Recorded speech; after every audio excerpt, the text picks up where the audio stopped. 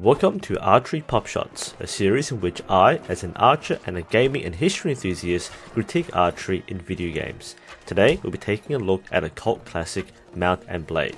When it comes to historical and medieval themed video games, few have the cult following that surrounds Mount and Blade by Taleworld Interactive.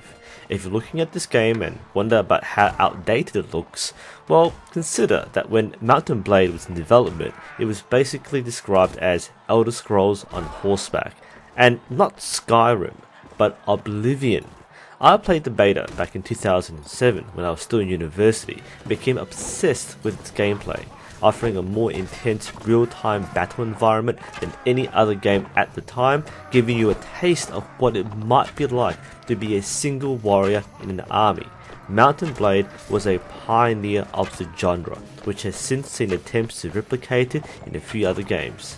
We'll be focusing on the Warband installment, which is the update and overhaul to the original game.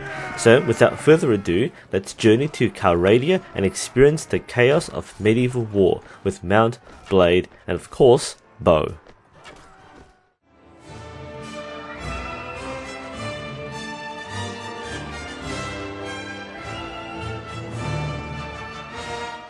Mount and Blade is set in the fictional realm of Calradia, with its factions going through phases of war and peace. Each faction is loosely modelled after a real-world counterpart. The Swadians, with their knights and heavy infantry, are based off Western European kingdoms. The Vaegirs are the Eastern European counterparts. The Nords reflect a Viking influence. The Rhodoks, with a specialised set of crossbowmen and pikemen, may be based on the Swiss. The Kyrgyz are clearly based on the steppe nomads, while the Saranid Sultanate is derived from Muslim empires. Each of these factions vie for control of towns, cities, and castles dotted around Calradia. You, as the player, may opt to pledge allegiance to a faction, fight to claim more land for the king, or otherwise declare an independent realm and fight for recognition. Players will encounter enemies on the field, initially starting off as bandits, but soon fighting bigger foes, such as lucrative caravan raids and then major battles with hundreds of well-trained soldiers. Sieges will also pop up as you lead your men to attack or defend the walls, which always turns out to be a bloody engagement with hundreds dead on either side. As battles go up in size, things get really chaotic. Javelins and arrows fly everywhere, your men get cut down by the terrifying barrage of enemy archers, you lead a brave cavalry charge against the enemy infantry, or circle round and pick off loose soldiers with deadly precision. Reinforcements arrive to mop up the remainder of troops, hundreds of bodies litter the battlefield, and then you do it all again. These battles are always intense, whether it's seeing how quickly you can break an outnumbered army to fighting for your very survival. These skirmishes are the main source of replay value in Mount and Blade.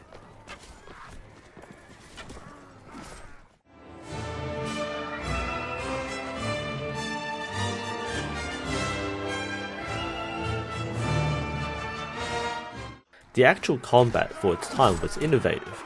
Most games at this point are simplistic attack and block mechanics. Mount and Blade highlighted directional blocking, with attacks requiring a specific block or otherwise the use of the shield or full protection.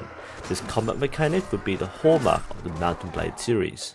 Of course, for an archery video, we more focus on the ranged aspect of the game. Like with most medieval games, archery is a relatively simple affair. Aim crosshair, release. Players can go into first-person view for a better grasp of aim and distance, and in most cases you will have to aim above the target. With enough character progress and practice, you should be able to knock off individual headshots intuitively.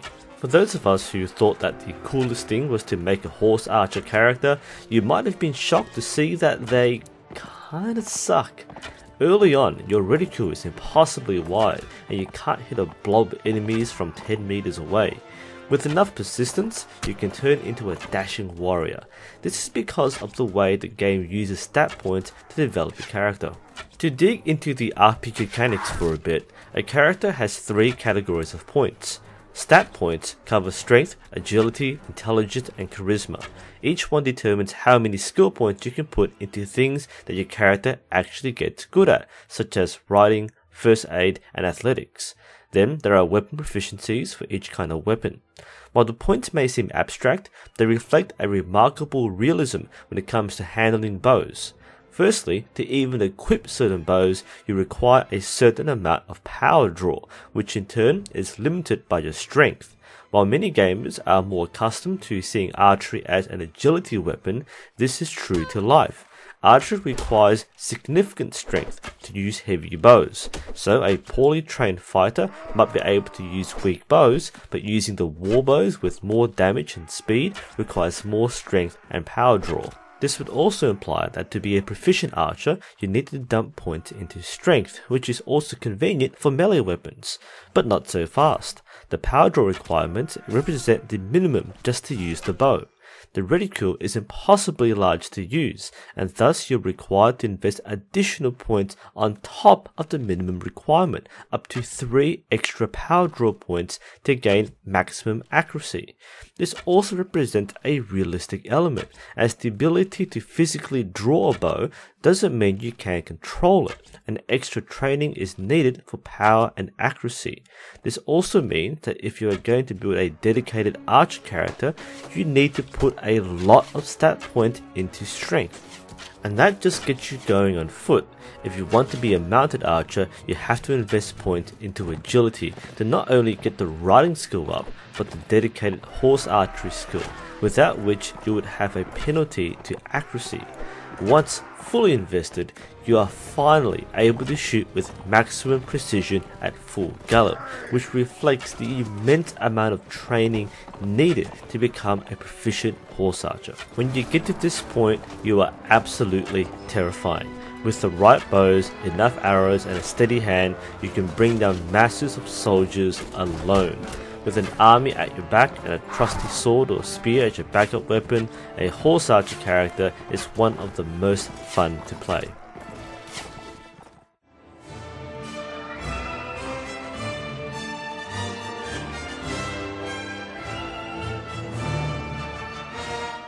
Fans of Mount & Blade often comment on the realism of the game.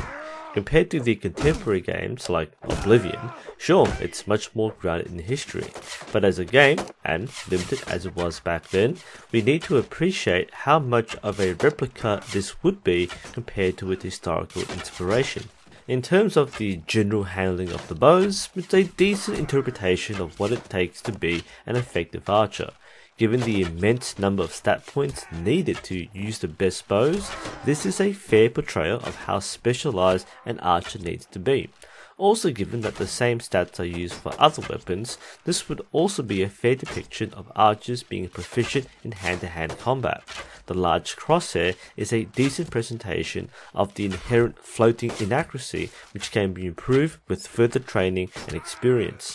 Even the small, modest features, which we now take for granted, are innovative for its time and reflect good attention to detail. The fact that the reticule begins to widen after a few seconds represents the inability to hold a bow at full draw for too long and encourages a quicker aim and shot process.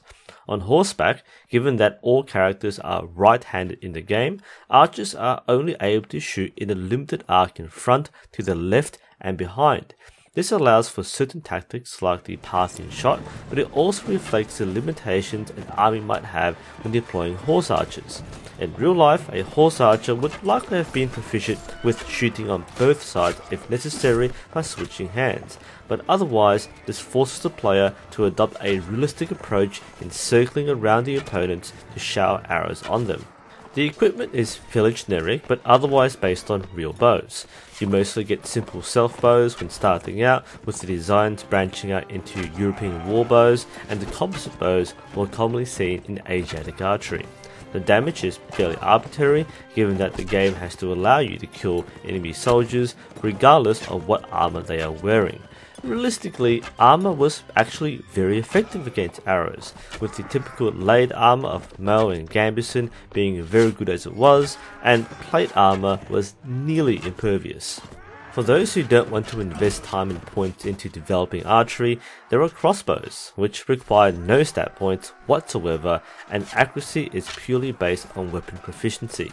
This is also a realistic contrast, and precisely the reason why many armies, especially in Europe, favoured the crossbow. Overall, the feel of battle is fairly good at depicting how they might have felt with the different styles of warfare used.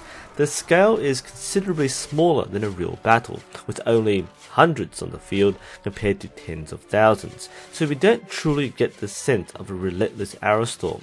Still, we get a small taste, whether it's from the tenacity of castle defenders or the panic of a wave of Kurgan horsemen shooting arrows and running away, forcing the player to adapt their tactics and armies to fight effectively against each foe.